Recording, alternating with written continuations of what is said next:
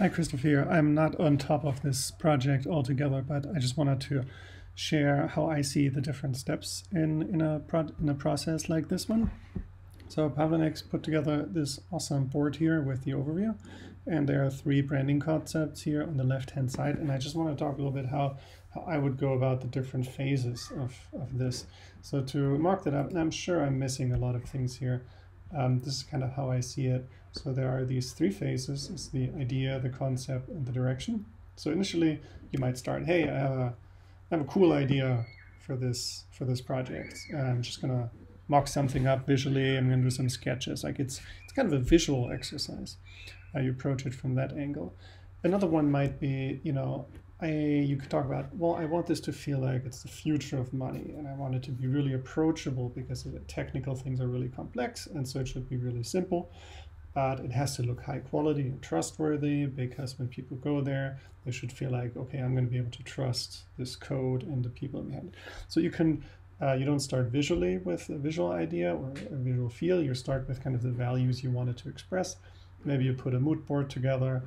This one here, this is what I put together here. This is like, this blue is kind of in the electric blue kind of feel. And then, there's a lot of geometric shapes in here, just some random things.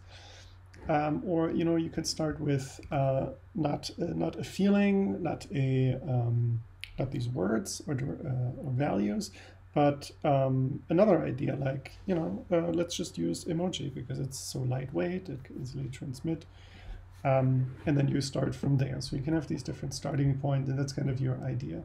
But then there might be some elements in here, but it's kind of not refined from here.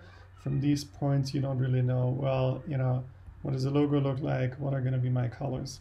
And then, you do your concept exploration.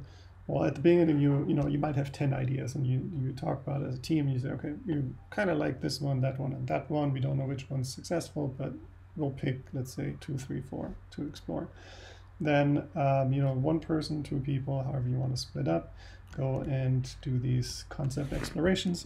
And then you just kind of do all kinds of different exploration. You might just look at icons or just at the logo. You might look at different colors or different layouts. You might write some copy. And you get these things that kind of look familiar in some ways, but they can be really different. And sometimes it's because different people did them. Sometimes it's because you focused on different things in this exploration. So at that point, you still have nothing that you can totally execute on, but you kind of captured, this feel now. So you don't just have these kind of rough, unrefined ideas of concepts, but you have more things.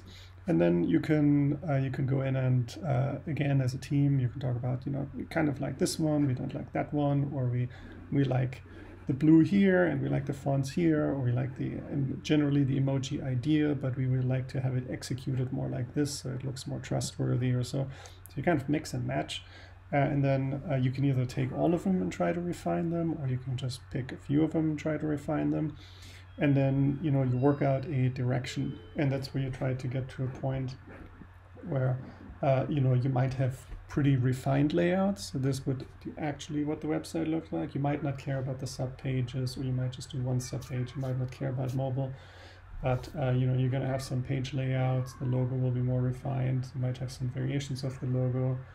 You might have, already looked into typography or different type of page elements, like these dotted lines here or so.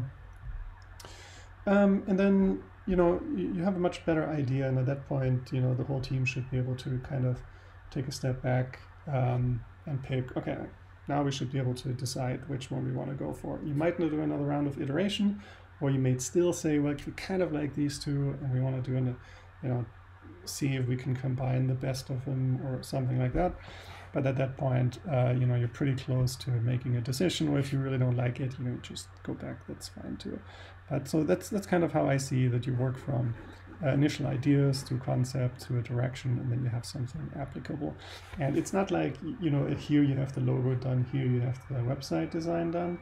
It's more that everything moves together, because they're all, all of these elements kind of, there's an interplay between all of them. They're all related to each other. The color of the logo you use in other places.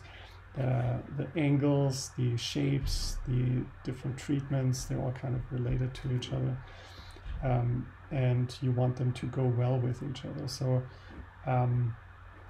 yeah, that's kind of how I look at it, and I hope that makes sense, and I'm curious what you think. Thanks.